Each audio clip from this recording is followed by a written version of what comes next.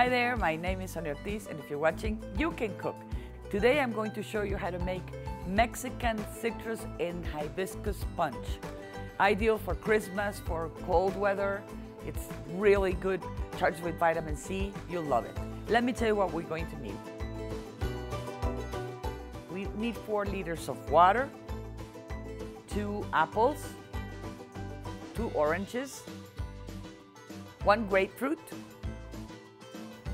2 limes, 1/4 cup of hibiscus flowers, or hibiscus, I'm not sure how you pronounce it, 1 cinnamon stick, and 200 grams of brown sugar, or what we call piloncillo in Mexico. It comes like in little cones. If you find the Mexican piloncillo cones, you can do that. Otherwise, 200 grams of brown sugar. That's all we need, so let's get cooking. First of all, we slice the apples and then cut each slice in half. Cut the grapefruit,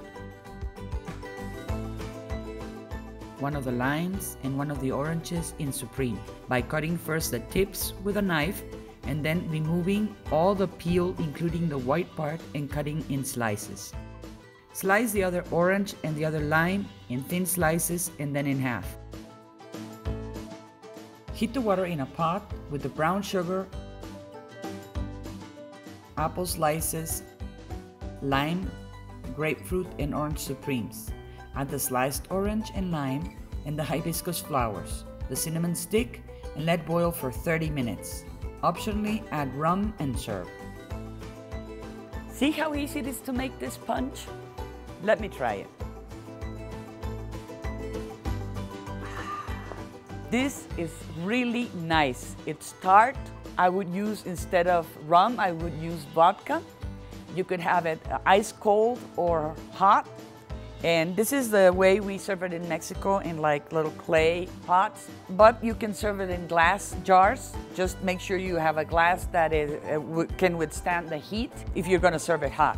Or you can serve it ice cold. And one thing that I would like to share with you, if you do it the proper way, you would do it with a spoon, but you can also use your hand and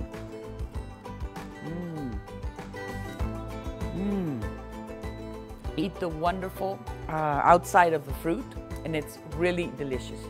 If you like this, please make it at home, give us a like, and share it. Make sure you subscribe to You Can Cook so you don't miss any of our videos. Hope you like this. See you next time.